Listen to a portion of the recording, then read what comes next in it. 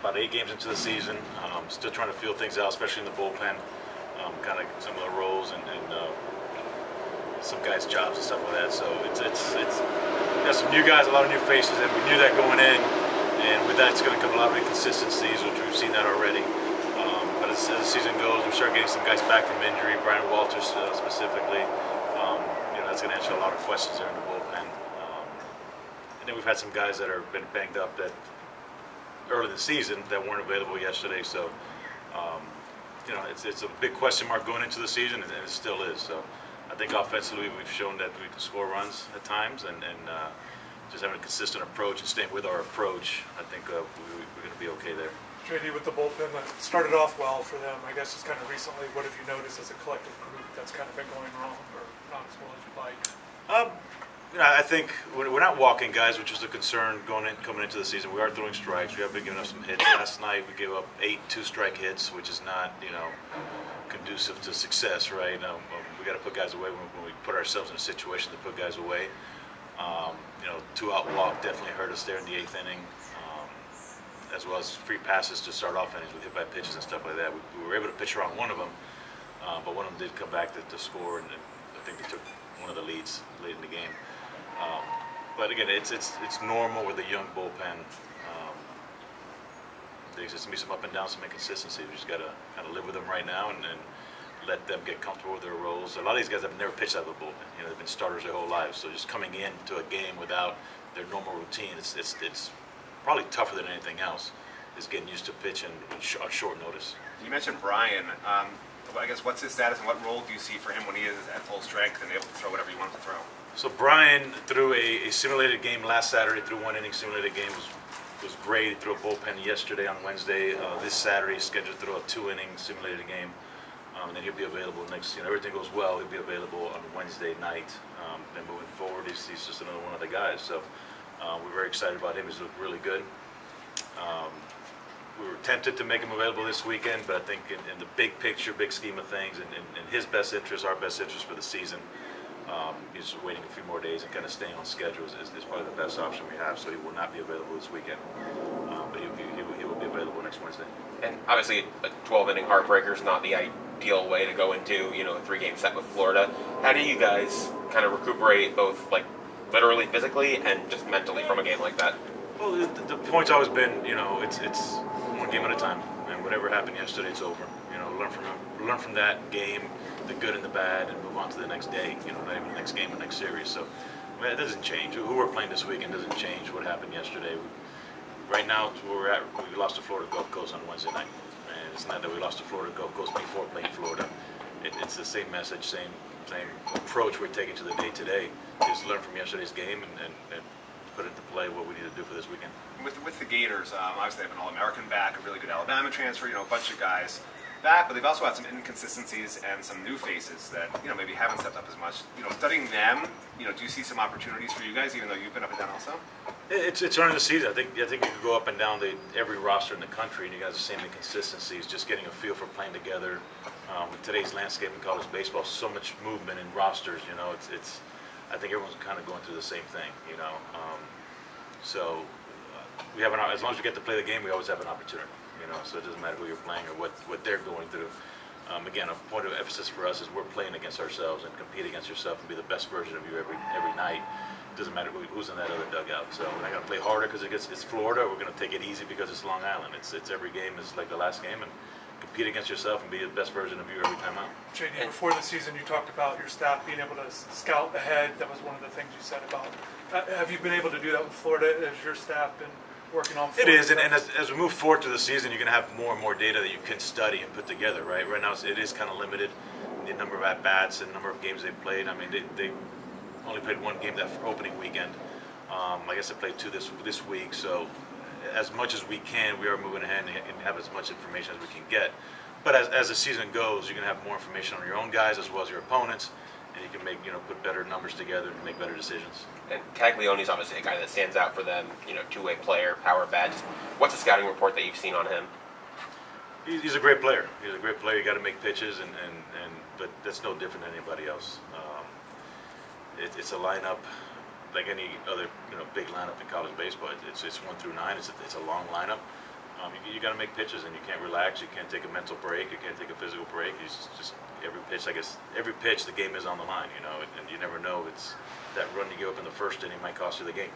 It doesn't matter what inning it is. Every run counts. Every inning counts. Every pitch counts. So they got 8 other hitters in the lineup that we got to worry about. But he's a very good hitter, and they got a couple others in that lineup that we got to worry about. With your team having so many new pieces, young pieces that are starters. Would you rather have a series like this a little later in the season, or are you just fine with it, this early? We don't get to choose when we play, guys.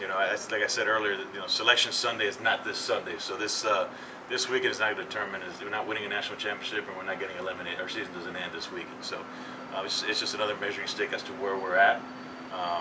Look, Florida's been the measuring stick for the state of Florida for quite a few years now. So we need to beat teams like this to get to where we want to be. So.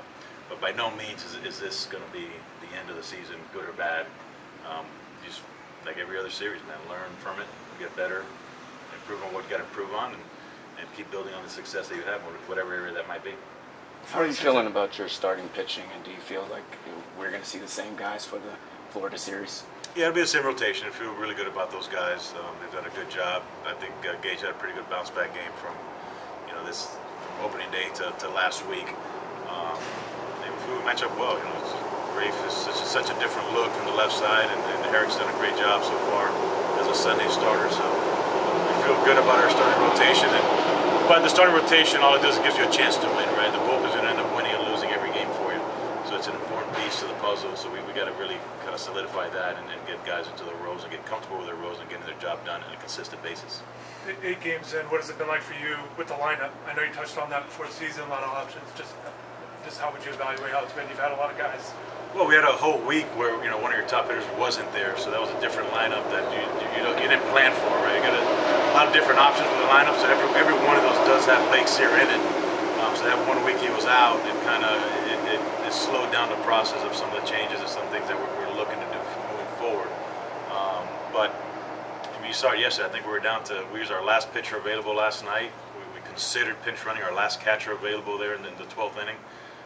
We felt that we didn't have to. It was 2 outs, and because the guy we were going to pitch run for was at second base already, running on the crack of the bat. But had he been at first base with less than 2 outs, we probably would have pitch ran for him, and then we would pretty much emptied the benches there. So, but we're still learning. We're still learning what batting order works best. Where guys, it's amazing how hitters change their approach because of where they're hitting in the lineup, and not because of who they are. Because they feel they got to do more. They're hitting, cleanup or sixth or second or whatever it might be. So.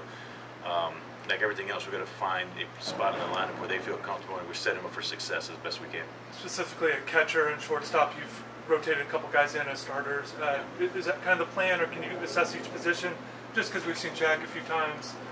Yeah, I mean the catching position is a little different than shortstop. I think we have 2 catchers that are pretty close in talent and what they can do on the field. One being left-handed, one being right-handed. You're probably going to continue to see some type of platooning there. At shortstop, Jimenez, I've said from the beginning, is arguably our most talented infielder defensively. It's a matter of time before he kind of takes over that role. So he's fortunate, very fortunate. He's got a guy like J.D. Urso playing with him every day at practice, and he's learning a lot from him. And J.D.'s a great teammate.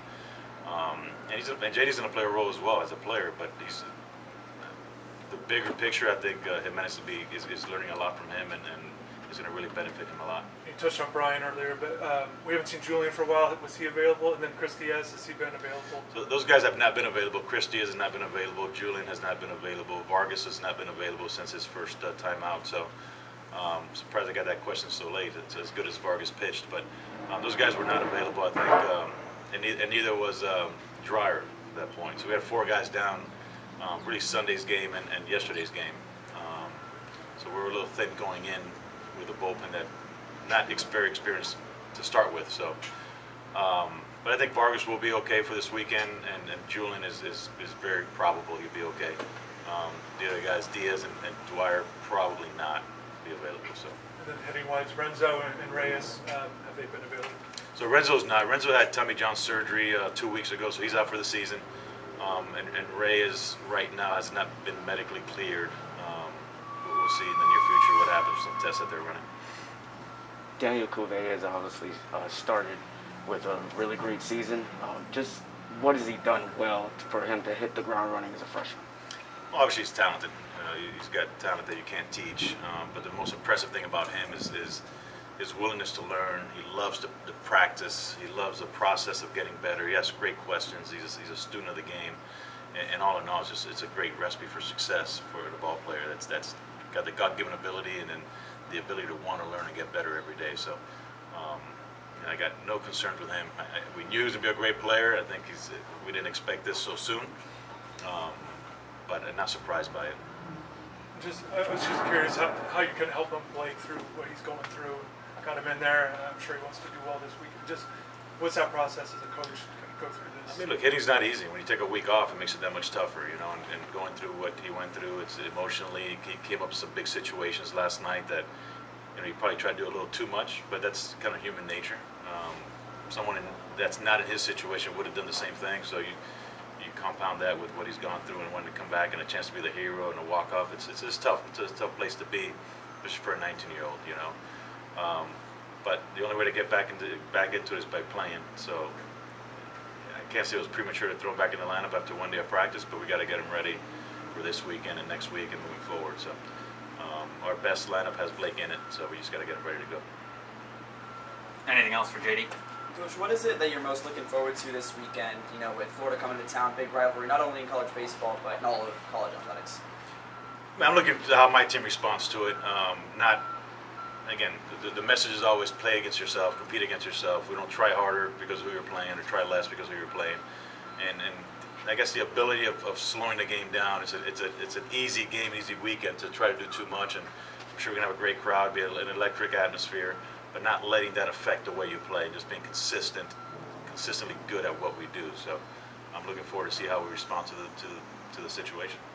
Maybe with Gage, setting the tone as a starting pitcher, what can that do to start the weekend essentially if he pitches well? Well, that's a Friday night starter. You know, to me, a Friday night starter has some to do with stuff and the ability to pitch, but has a greater deal with the character, the makeup of that guy. He does set the tone. He's gonna have bad games just like everybody else, and when he does, as a Friday night starter, you got to heat up some innings, man. You can't just kind of blow up your bullpen to start a weekend. So, and he's that guy. No matter what, he's gonna compete from the first pitch he throws to the last pitch before we take him out of the game. So. But Friday night starter is just like any starter of a game, but this guy started the whole series as you set the tone for the whole weekend. So it's a big role. Awesome. Thank you. Thanks, Coach.